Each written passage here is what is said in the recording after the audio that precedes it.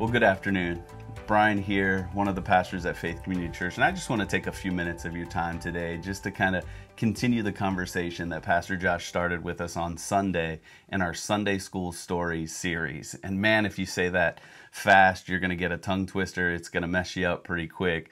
But in that, Pastor Josh this past Sunday talked about Joshua and the walls of Jericho. And I would encourage you to check out our YouTube page at Faith Community and just dive into that message because there was so much. It was a great message. But I want to take just a little bit of your time today and again talk about just the three takeaways that he offered us on Sunday, which is submission to God, obedience to Him and His Word, and praise. I think those three things, man, they sound so simple when you really say them, but to put them in action can be some of the most difficult things in our lives. Regardless of what we're facing or going through, often we want to do things our own way. And so to submit to God or to submit to a plan, and as we heard on Sunday, sometimes it can be a ridiculous seeming plan. But ultimately, God knows what He's doing, and He desires to see us live our best lives. And so I think that idea of submitting to God is so powerful. And I would just challenge you today, really with this question. Have you submitted to God? Have you submitted your life, your will, your struggles to Him? Because oftentimes, even in my own life, I have found that I am quick to just try and solve it on my own, quick to try and pick up whatever failure, whatever struggle that I seem to be going through and make my own plan and drive to try and just solve the issues. And it's never been helpful. I've learned over the years the best first thing I can do is just go to God and go, God, you are the leader of my life. You are the one that orchestrates and moves me. And so what do I need to do here? And that would be my first question is maybe you're facing something, maybe there's a struggle in your life or a wall that's crept up in your life.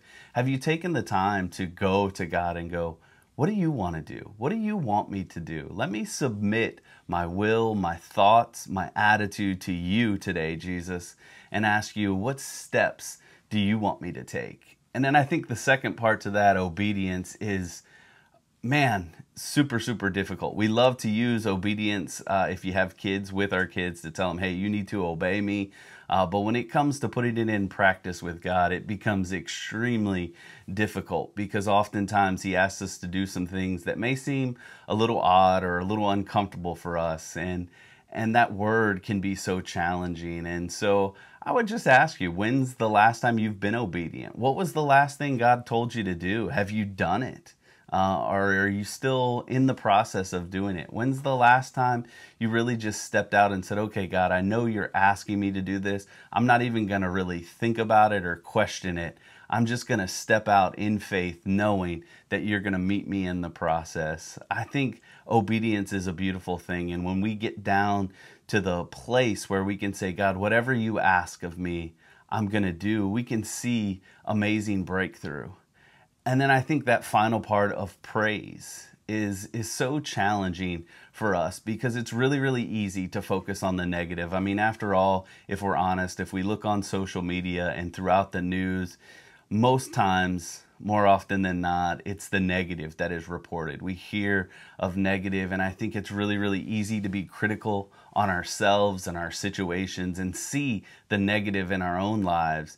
And so it becomes that much harder to offer praise, to begin to thank God for who He is and what He's done, remembering how He's brought us through times in our lives or difficulties in our lives, or even praising Him for what He's done in others' lives so that we know He's also working in our lives. I think those things can be such a challenge for us, but I think if those three things we put into practice can be just instrumental in allowing us to see victory and breakthrough in our lives, much like we got to see in the story of the walls of Jericho. God brings and offers ultimate victory. He's already accomplished the victory for us. I think it's when we begin to walk in these three facets that we find that victory and we discover what it is that He is really doing in our lives. And so I would just leave you with this today is maybe start with the praise.